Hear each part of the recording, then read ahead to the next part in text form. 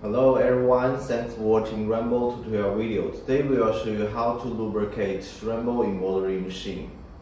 We can lubricate the shuttle bed first. You can see here is a small hole. We can put 2 drops oil into the small hole. At behind of the shuttle bed, you can see there is a small hose too. And we can put 2 drops oil into the small hole. After we lubricating shuttle bed, we can take down the bobbin and put 2 drops oil on the rotary hook.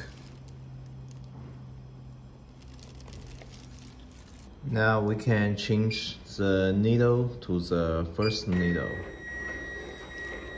and put oil on the gut reel.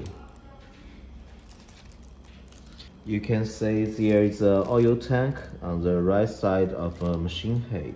It's for supplying oil to reciprocator of the machine. So we just keep the oil not less than half in the tank, and then we can move machine head to right side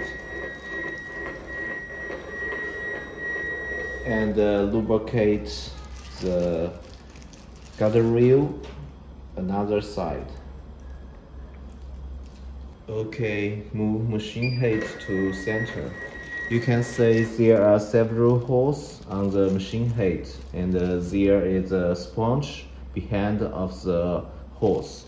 So we need to put 1 or 2 drops oil into each hole here.